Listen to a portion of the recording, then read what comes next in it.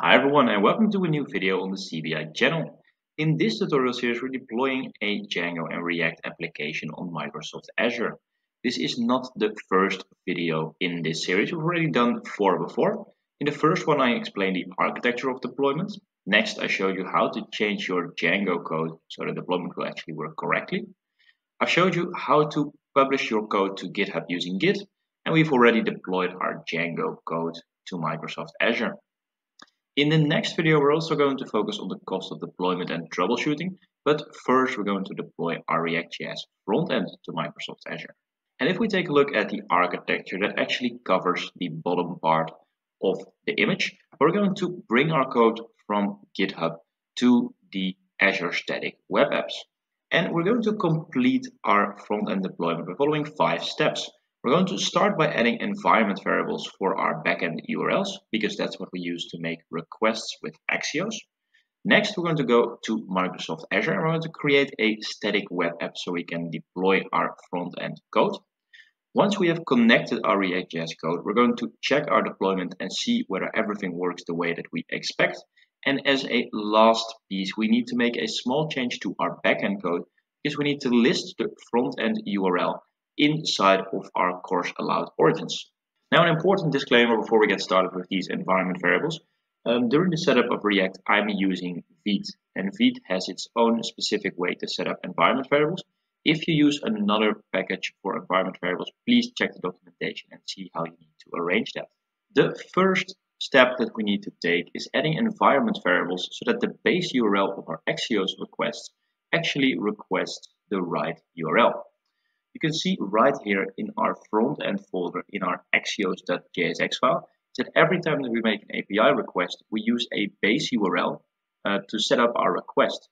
And currently that is a hard-coded value that refers to our Django backend when we are on our local computer, because it's the localhost 8000.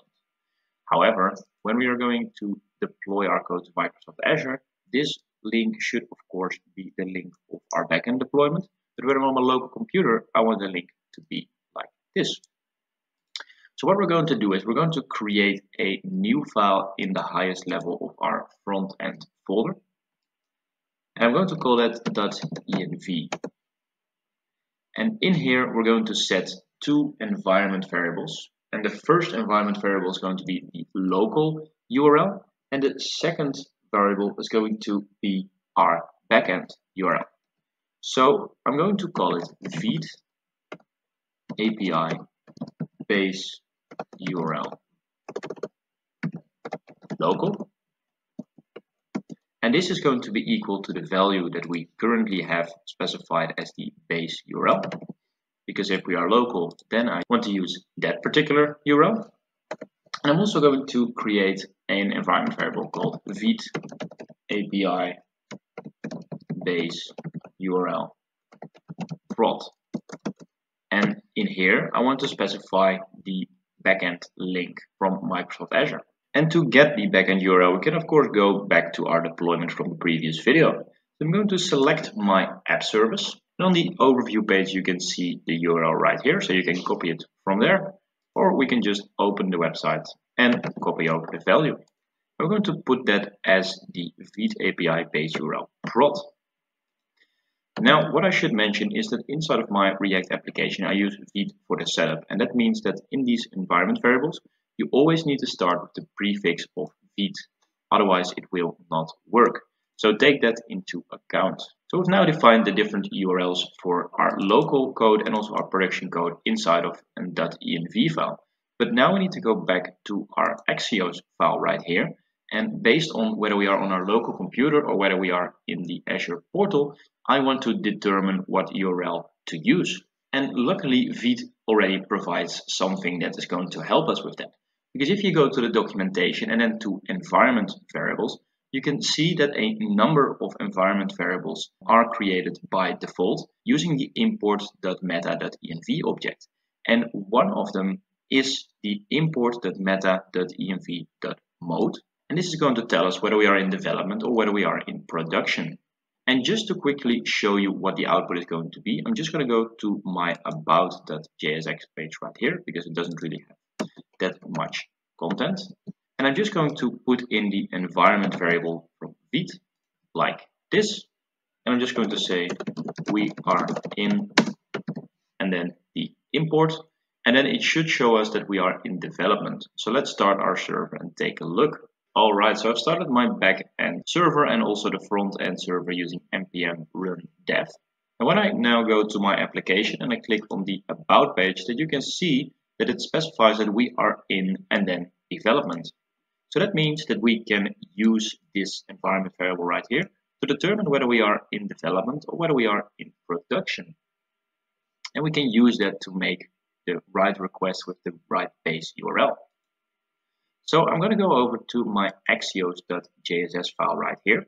I'm going to write a conditional statement that's going to determine what the right URL should be. So the first variable that I will define is a constant called isDevelopment. This is going to determine whether we are in development or whether we are not. So I'm going to do import.meta.env.mode, and then it's equal to 3 is development.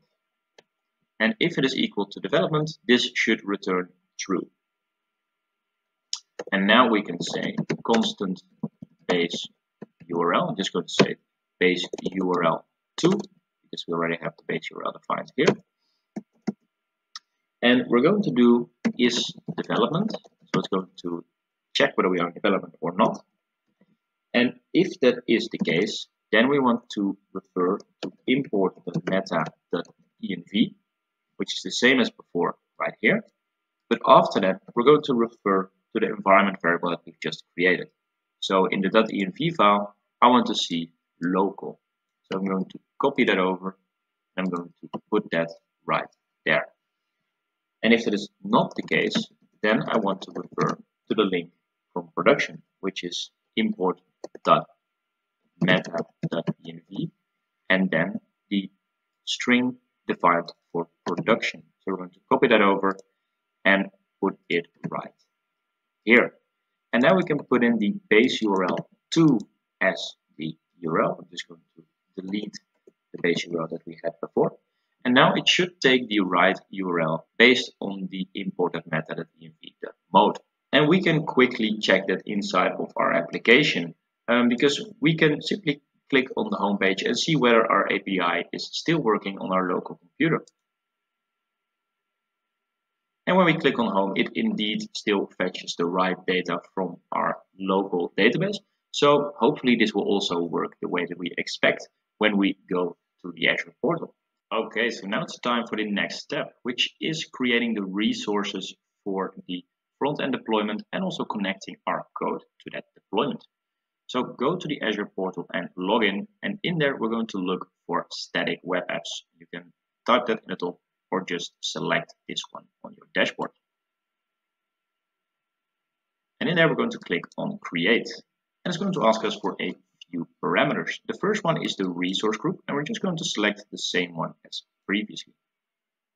The name for our static web app is going to be Django React app frontend, because that's the same as what we did for the backend. I'm going to select the free plan. For the region, I'm again going to select West Europe, because that's the one closest to us. And in deployment details, you have a few options, but we are going to be using GitHub, same as for the backend. And for me, it has already logged me in, but if that is not the case for you, please log into your GitHub account through Azure. Next, it's going to ask us which repository and branch you want to deploy. And in the organization, I just select the only one I have. And for repository, the same one as we did last time, which is the Django React deploy tutorial. And for the branch, the main one. Now for the build details, it's going to ask you which front-end framework you use to create your application. And in our case, that is React. And then it wants to know a few things about your application. So our app location is going to be in front-end. Because if you look at our code, you can see that our main folder, which we've deployed as the GitHub repository, has everything in there. But for our front-end deployment, we just want to have the contents inside of the front-end folder. And that's the reason that I put in front-end right here. Now, API location for us is not going to be required because we're going to use our backend deployment to handle all of those requests. And for the output location, you can set this to /dist. And the reason for that is actually I'm just following the Vite documentation, and in there it specifies that the build file location is inside of dist. Okay, and with that simple configuration done, similarly to our backend deployment, GitHub is going to create a workflow file. It again will be a YAML file which will be added to our GitHub repository after we click create. And this has all of the details of our deployment. So with all of this information put in, I'm going to click on review plus create and then on create. And this is going to start our deployment. And once the deployment is complete, it's going to add the YAML file to our GitHub repository and run that pipeline to deploy our code. And our deployment is now complete. And when we go to our GitHub repository, we can again go to the Actions tab. And if we take a look, you can see that two new actions are there. The first one is actually triggered because we have done a new commit. And this is actually our backend deployment. So it's going to deploy our backend code again because this is all included together. Every time a new commit happens to our GitHub repository, it's going to redeploy everything. The top one in the actions is actually the one for our front end.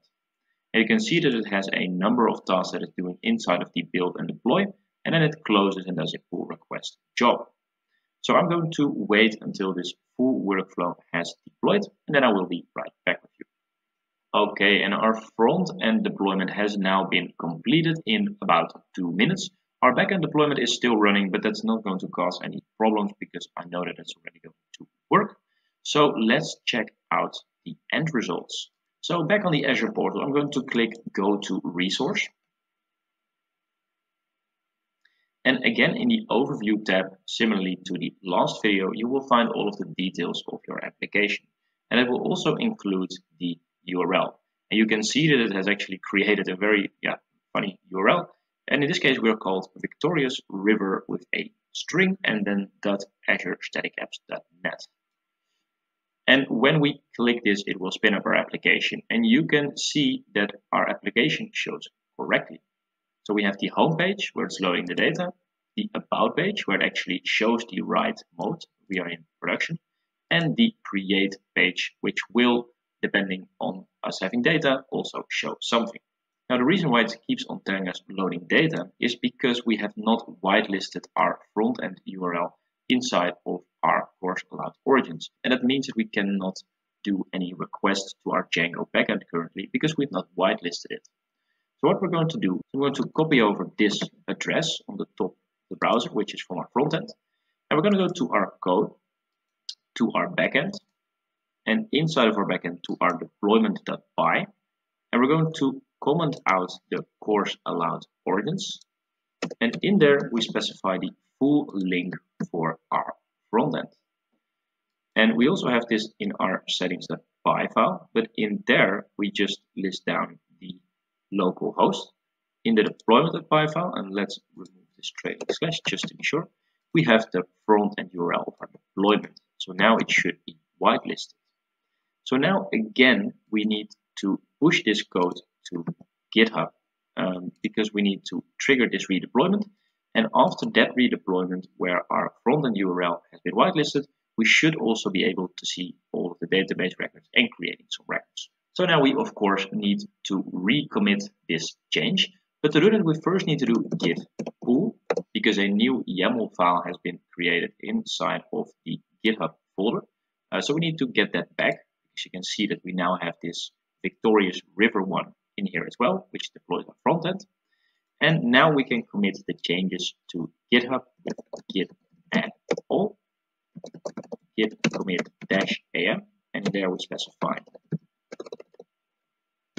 changed course about origins. And then we do git push to push our code to GitHub. Now we're back once this pipeline has rerun and we can see the results. Okay, and if I check the workflow runs, both our front end and back end have been deployed successfully again, because of course they are kind of interdependent every time we make a commit. So now let's restart our front end and see whether we can see the data in there. So I'm going to click the URL again, which should bring us to the home page. And again, you can see that it did loading data for a while, but after that it showed us the table. So that means that we now have a good connection to our backend. And also when I click on create, I'm now able to create records. So I'm going to say this is project 1 with a start date of today and an end date of tomorrow. And I will give it a comment of my comment. Also have the status of open, and I've already in our previous video created some project managers in our backend, so that's nice. And let's submit a record, and you can now see that we have that record inside of our application. So our deployment seems to be a success, which is great. And that is actually all for today. In this video, we successfully deployed our front-end code to Microsoft Azure. And that actually marks the end of our full deploy process, because now our backend and front end are on the Microsoft Azure portal.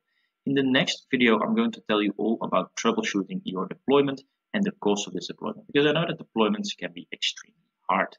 I hope you've enjoyed this video. If you have, please leave a like and subscribe, and I hope to see you in the next one. Bye bye.